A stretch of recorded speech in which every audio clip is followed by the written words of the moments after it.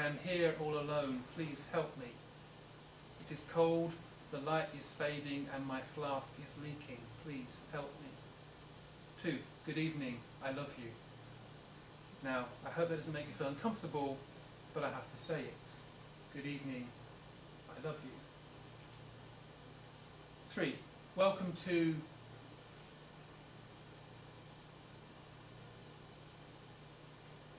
the building standing as it does on land reclaimed from the water in just 1981, after the discovery of, and just before the invasion of,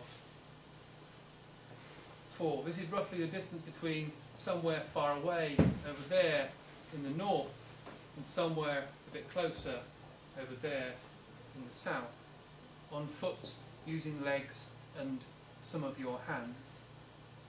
5. This is 5.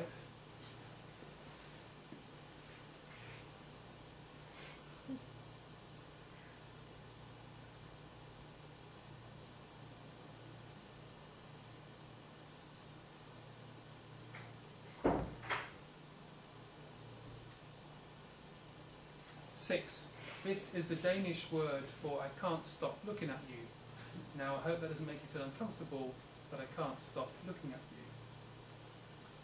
7. This is a walk from far away in northern Europe, somewhere over there, to the shore of Lake Michigan, somewhere over there.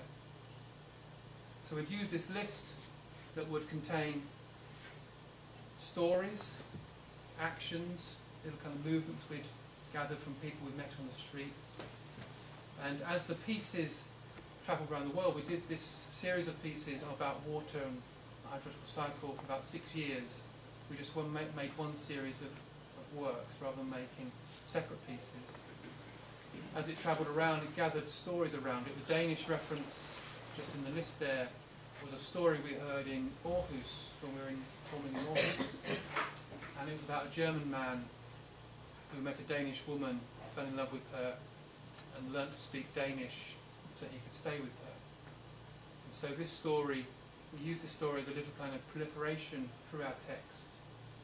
There's a sense of maybe the piece turning up like a travelling show, because how we dress, maybe we looked a bit like people who travel, people who are on the road. We have all this stuff with us, we're collecting all little souvenirs and flags and badges and objects from the places we travel to. We become covered and decorated in these little objects. So this piece travelled around and tried to meet with all these different bodies of water. Now, a Finnish performance artist said to us once when we were performing in Finland, you could just do that for the rest of your life. The piece is always trying to engender meeting people, trying to build a group. Seeing some of the images, that image of one of us or both of us in the middle of a large group of people out on the street, we quite like that image that we're building there. But we said, what if we start with a group of people?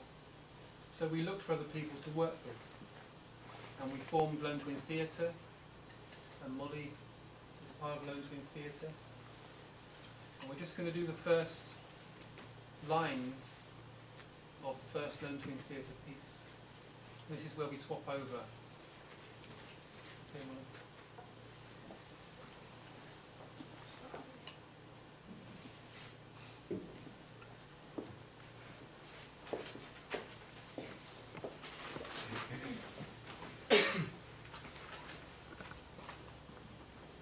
Hey, hey, hey. Put your arms around me. How does it feel to be this close to me? How do I smell? Do you like my eyes? What do you see when you look in my eyes? When I look in your eyes, I see your pain. I've seen you jumping up and down. I've seen you dancing. I've heard you singing silly songs. I've seen what your hate does. I have felt your hate.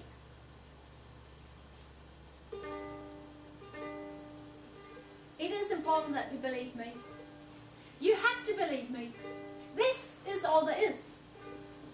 People and chairs and musical instruments. This is our world and you choose to harm it. You say there are two sides, and people from those sides cannot live together. I say you're wrong. You're wrong in your running at night. You're wrong in your secret life. You're wrong in your singing. You're wrong in your dancing. You're wrong in your jumping up and down, but I believe you can change. I believe you can change your heart.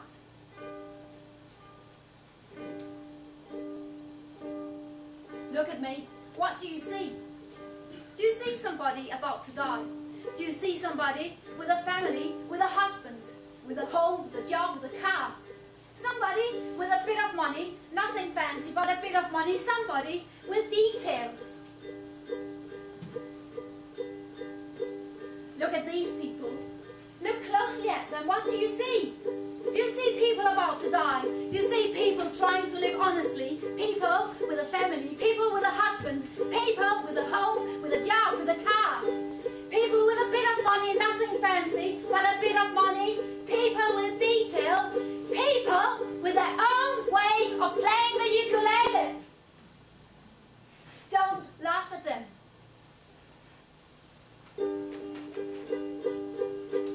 This is the end. Why do you struggle? This is what you want. Me and you together. This is the end, and I should take you with me, but I will not, because I believe you can change. Look again at me. Look again at these people. See them differently. See me differently. Look through our eyes. See what your singing does. See what your dancing does. See what your jumping up and down does. Feel what your hate does. I should take you with me, but I will not. You will not come with me, and you will change your heart. I leave behind the man I changed my name for, and my daughter. Good luck, the man I changed my name for. Good luck, my daughter. And I leave you here on Trellis Square. I will let you go, and you will change your heart. You will change your heart. You will change your heart. You will change your heart. You will change your heart. You will change your heart.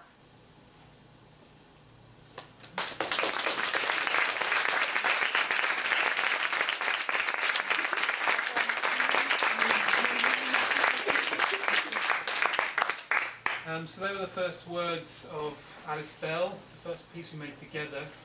This is some of the footage from that piece, taken from the top. We found 5 people to work with: Molly, Nina, Cynthia, Antoine and Paul. And we've made 3 pieces together, a trilogy we call the Catastrophe Trilogy. They all tell stories.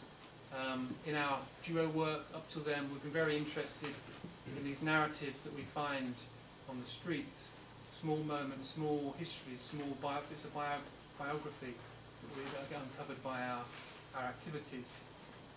And something like the story of the German man in Aarhus that gets kind of spread across the whole piece. We were quite interested in that story, and just telling that story really, but it happened to come within the body of the list of the piece. So we thought, what if we just told the story and removed all of the other stuff, all of the action, all the walking around and all the steaming, all the sweating? What if we just took the story? These are 3 shots from 3 pieces we've made: the Catastrophe Trilogy, Alice Bell at the top, Daniel hit by a train in the middle, and the festival below. And you can see they're all in the same layout, traverse setting, each with a different colour dance floor. But the ambition of all the pieces is really the same: to tell a story. They all tell a sort of tragic story. You may kind of sense from some of the text in Molly's opening speech in Alice Bell that there's some kind of trouble happening. Alice Bell is actually set in a city that is in conflict. And Alice tries her hardest to stay with a man that she's fallen in love with and married. Daniel hit by a train is 52 stories, isn't it? Sorry? 52 stories. Yes. 52 stories of people dying in the attempt of trying to save someone else. And we tell each story in turn. That's from a memorial in London, these 52 plaques. Each piece is told in a very simple style, with very little set, but with some kind of theatrical devices. We've got the explosions, we've got lighting changes, we've got confetti bombs here in the festival. The festival is set in a cafe in Australia. It's a very, maybe a sort of personal tragedy, in that there's a woman who thinks that she's missing something in her life. Both Alice Bell and the festival are fictional stories we've made up. The centrepiece, Daniel Hit by Train, is from this memorial, so they're true stories. She thinks she has found a man that she's fallen in love with, and they spend a year apart because they live in different parts of the country, and when they meet again she realises that actually it's not really the relationship that she wants. So there's a kind of personal tragedy there. So I'll just move on just in the last few minutes to speak about a couple of pieces. Greg and I, alongside making Lone Twin Theatre, we've stopped making duo work where we perform as a duo, but we were quite interested to continue the idea after making work as Lone Twin Theatre, to work with other people, to kind of open out the creative process and for other people to perform the work. This is a piece called Speeches. This is Roger. He's a cycle courier in London, and with him we wrote a 15-minute speech about anything he wanted to talk about. He spoke about being a cycle courier, he spoke about his life, he spoke about life as a cycle courier and what that meant to him, what he thought other people thought about cycle couriers. It was what he thought about in his day, cycling around the city, the attitude, the opinions he was given about cycle couriers. And an audience gathered to hear his speech. We work with a speechwriter, Greg and I, and a speechwriter. This is Nick. He's a security guard, and he spoke about his love of the blues music. We met Nick at his place of work. This is just outside where he works. So an audience arrived on his doorstep.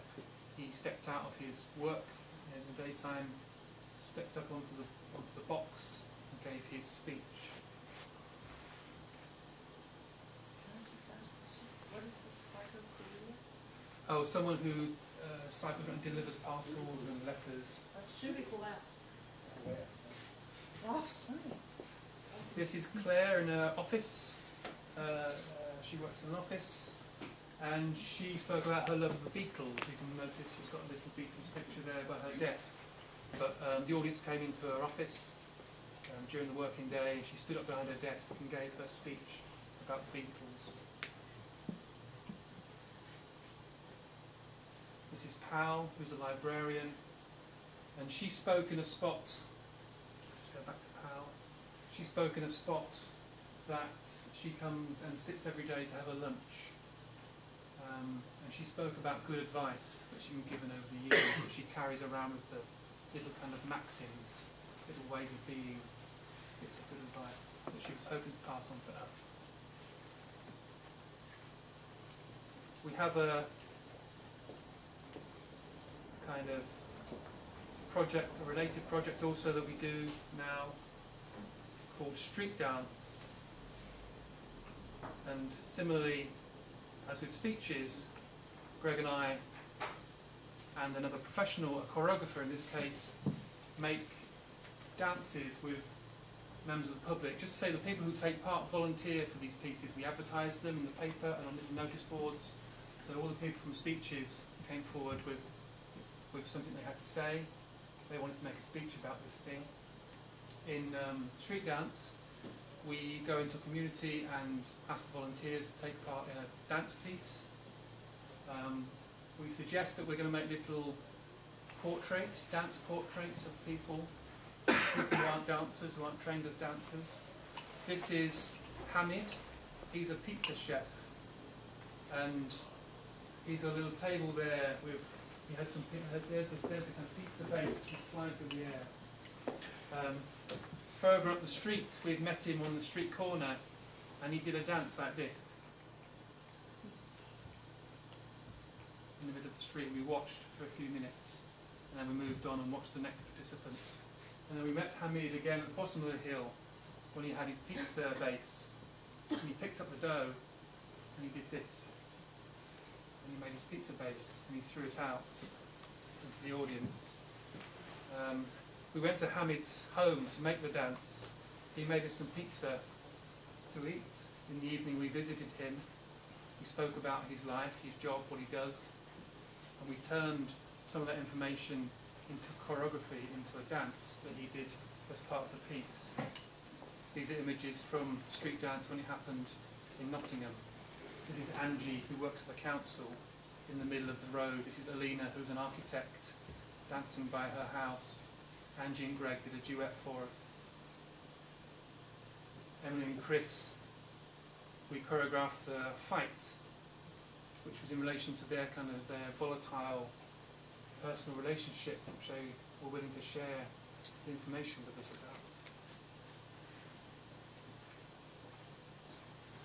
So just before I finish, I just want to mention our current project, which I'm sure you recognise some of the kind of hallmark kind of approaches in it that have come up in the previous pieces or the last 13 years' work.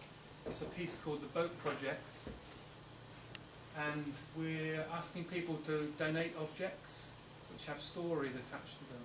We don't want kind of rubbish. We're asking for wood, so we don't want just a bit of old wood that's in your garage. We want an object or an item of wood that has a story, has a memory, has a personal attachment to it, has some worth. And we're asking people to donate these wooden objects, these objects to us. And with a boat builder, we're going to make a 30-foot boat out of these objects over the next 2 years. A boat that goes on the water, that's seafaring rather than a piece of sculpture, but it actually has some use and purpose.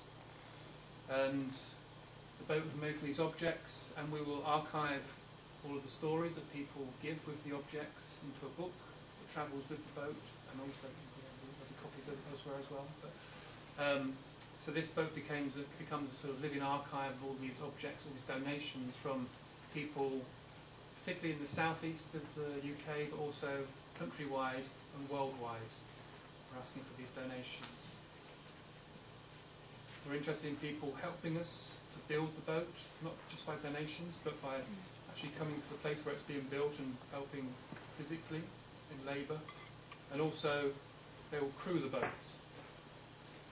Attempt to make a little community of people around this activity of building a boat.